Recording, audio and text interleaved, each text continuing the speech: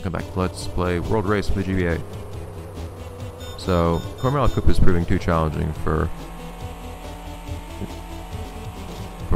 Centric Challenge veteran Muscletone, unfortunately.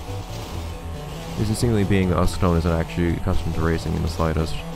But this will save us some time this way. Absolutely crushing Vesuvius Coupe with this car instead. This car that can actually turn, despite being the worst at turning of all the elite racers, of course.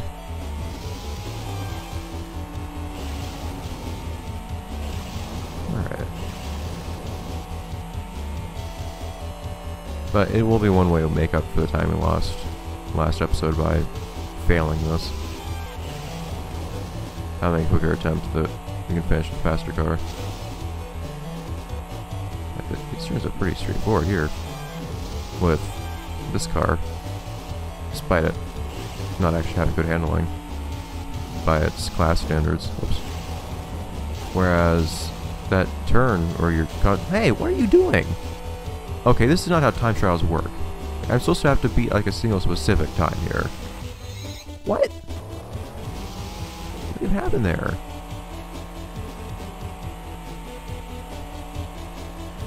Good job hitting those boosts. Yeah, the Coupe is not capable of driving this fast. Something is not right here. Things are a little warped, but yeah, that turn, it's one big right turn for a really long time. And for rookie cars like Muscletone, that's really, really tough to deal with.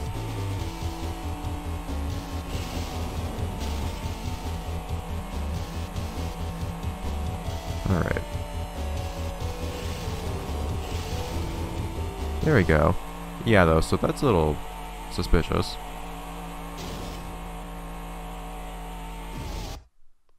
Coupe was not holding back to that degree, so something's a little strange about being around Slingshot, apparently.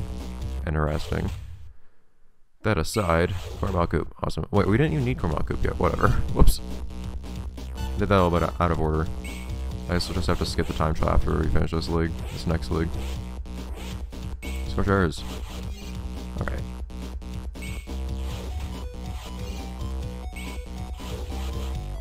Muscletone in any case. So it actually has the I didn't notice, it has bad handling even by rookie standards, which is a horrible thing to imagine. I beat.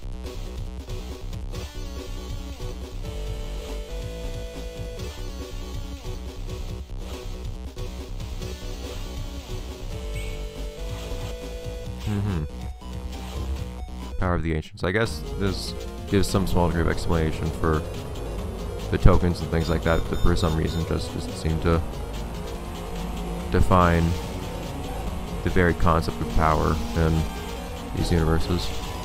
These various universes that we're in. Alright, though. So, one thing about the music, actually. So it has been brought to my attention that the menu theme in this game is actually one of the track themes from the console version. About, of course, albeit kind of Game Boyified. But interestingly, they ended up deciding to do that. But I also then, shortly after, noticed that the game does in fact use that same song for one of the actual tracks too, in this game too. Just interesting.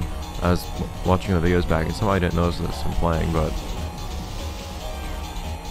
you're just playing the game and you hear the menu theme when you're in the menu, and then all of a sudden the screen fades to black to load the track, and then when it loads back up it's the same song again in the race.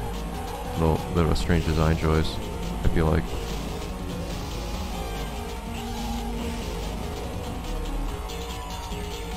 At least this track isn't too bad for rookie cars. Oh, still, you can mess up the strangest things though. What? That looked fine. Yeah, long jumps are a little weird.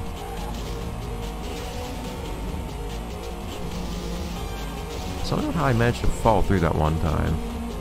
I certainly phased through solid ground. I haven't seen phasing through solid things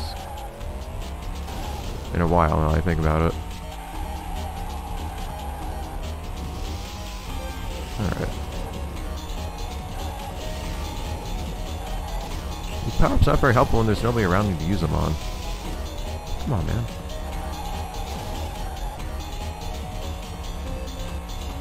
I don't really use saucers when I'm playing as a rookie, to be honest, because it would take her, if I mess up the saucer in the slightest, even if I actually get points for it, I feel like the possibility, or the penalty of messing up a little bit would be pretty great in terms of losing control and steering, because these things take forever to get a hold of again. Anyways.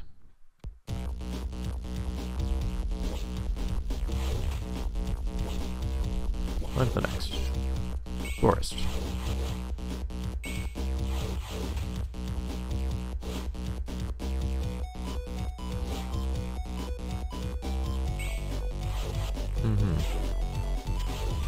Just some little factoids for the audience, I guess.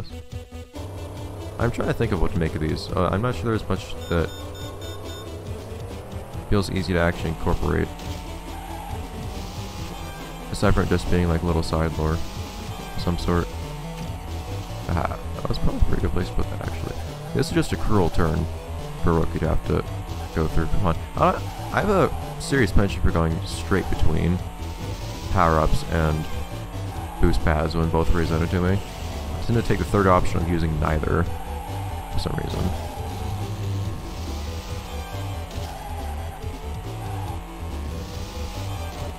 Alright. Probably would be a lot better to put that right after the jump, actually. Nothing before. Maybe. Whatever. Okay. I love how the boost still lasts for a good while on these cars.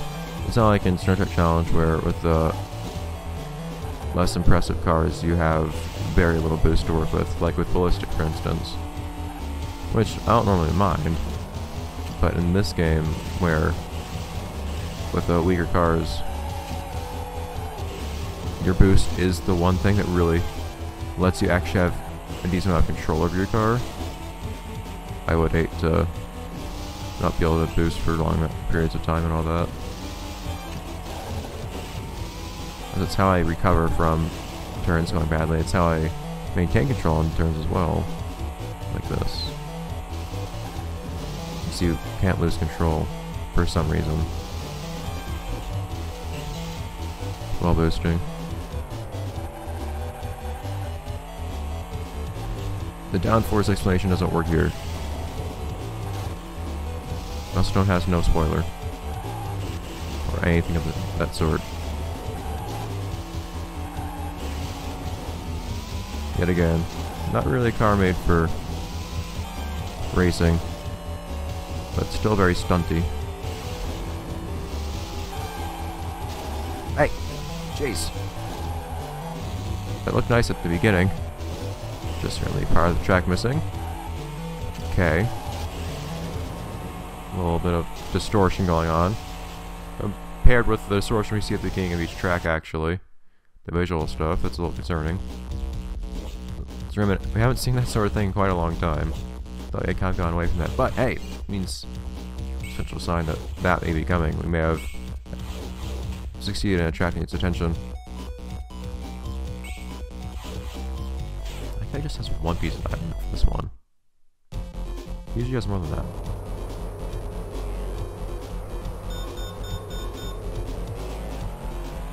So, nice lava place. Place that we're apparently accustomed to the decor of, considering the theme of our own team here.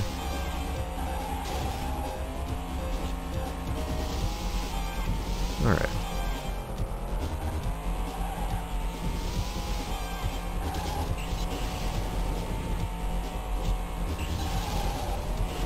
I'll get used to controlling these cars someday, maybe. Although I'm still spending the majority of my time not controlling the rookie cars, since not only are the rookie cars only 1/3 of playable cars, but They're also good deal less than 1/3 of the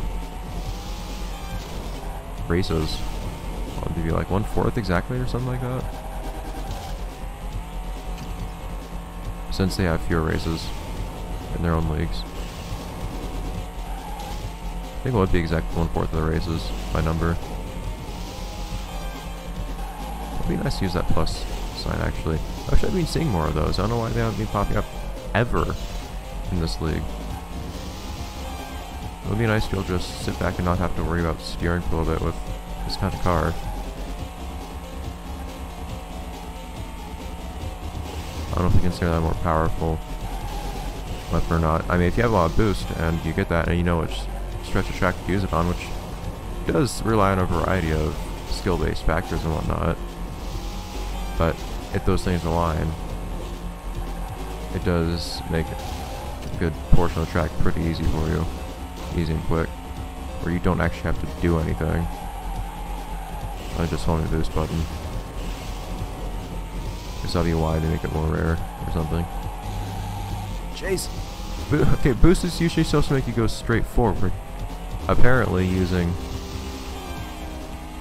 the negative sign boost actually changes that. Mechanics makes it ever so slightly different. Really can't say I've ever seen this much nuance in a GBA racing game.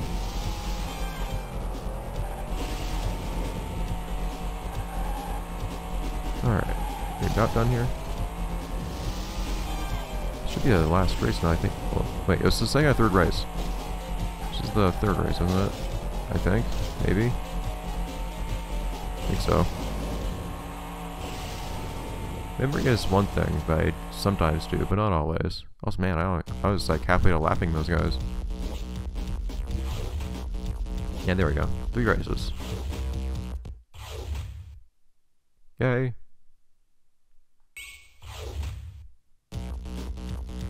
No more acknowledgement. But, oops, up there. I did that this episode.